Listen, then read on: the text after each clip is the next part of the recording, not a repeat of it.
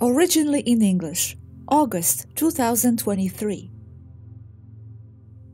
Question from a follower. Many of us are already clear about the 2030 agenda, but doesn't the light have its own agenda and plans? The light as in the positive side? Yes, I imagine.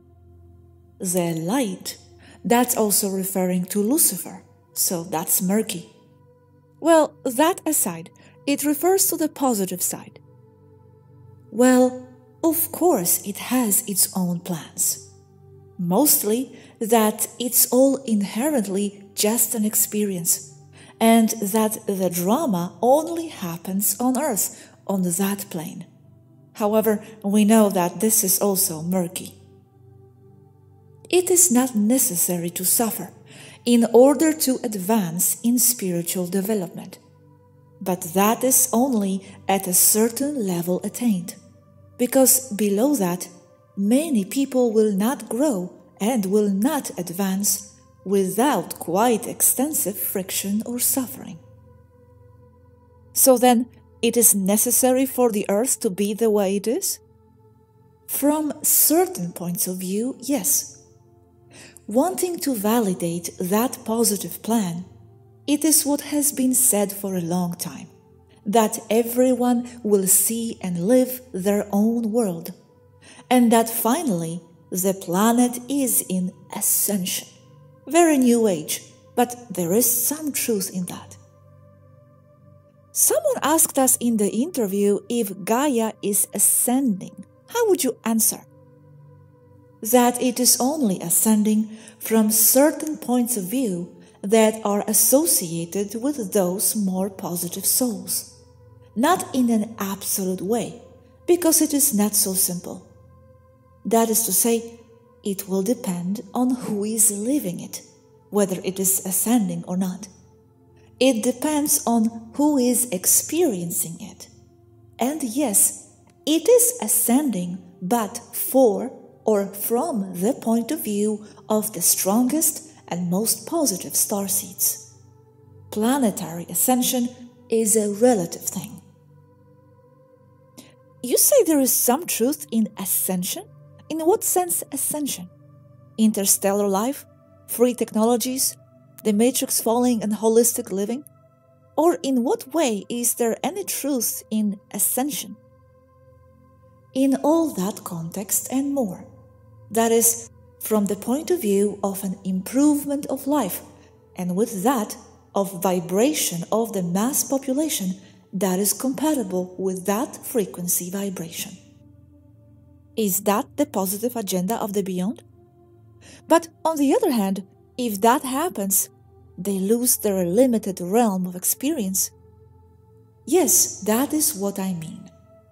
But I also see it as inevitable, and that it emanates or manifests not only as an agenda from the positive side, but emerging directly out of what the strong positive souls are manifesting for themselves, which filters down to that being what all those like-minded positive souls will experience as a shared experience. Yes, but the souls that want that are few, are they not? Most do not want that, and they want the earth as it is. It seems so, yes, although there are many who desire the positive, and they are very strong. They do not have to be equal in number. One starseed manifests equal to a whole city or more, depending on factors, of course. So, with what you are saying, you see a positive future for the starseeds? Yes, but it depends on the starseeds themselves and what they manifest for themselves.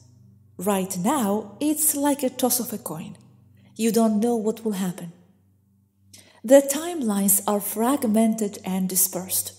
Everything changes day by day. From another point of view, it is a real struggle between good and evil right now on Earth. The Earth being fragmented, it seems especially now that everything is very fragmented, doesn't it? Or has it always been to this degree as it is now? That's right, it is. I feel that it is especially fragmented today. And why do the positive souls from beyond want to remove the park of limitations for other souls who still need that? No one will take that away from them. Everyone will see and live what they manifest. The Earth with its problems will continue as always, or worse. But it will depend on each one, on each group with its collective, what they will live. And it is not something for the future, even though I have been writing like this. It is something that is now. It is already happening now. The fragmentation of various Earths, Dolores Cannon mode then. That is into the future. And although Dolores is right, that has always existed. And it has always been this way on Earth and elsewhere. People live and experience what is according to their vibration, and bad things cannot touch them. But for that, they must be isolated, at least sometimes, not realizing or not knowing what is supposedly going on regarding issues of suffering, with isolated realms a la Dolores Cannon. That's why they push the news so much to bring everything down, so that no one escapes suffering.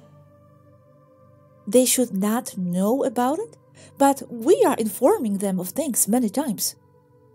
We are between two worlds, yes. On the other hand, if there is something really important, the isolated people will know about it. But they don't need to be looking at bad news in places far away from where they live.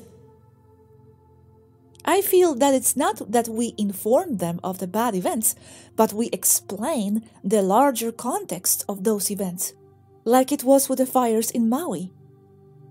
Because they would already be informed anyway, and then misinformed. You have to know what you don't want to know what you want. Isn't that so? Yes, I want to believe so.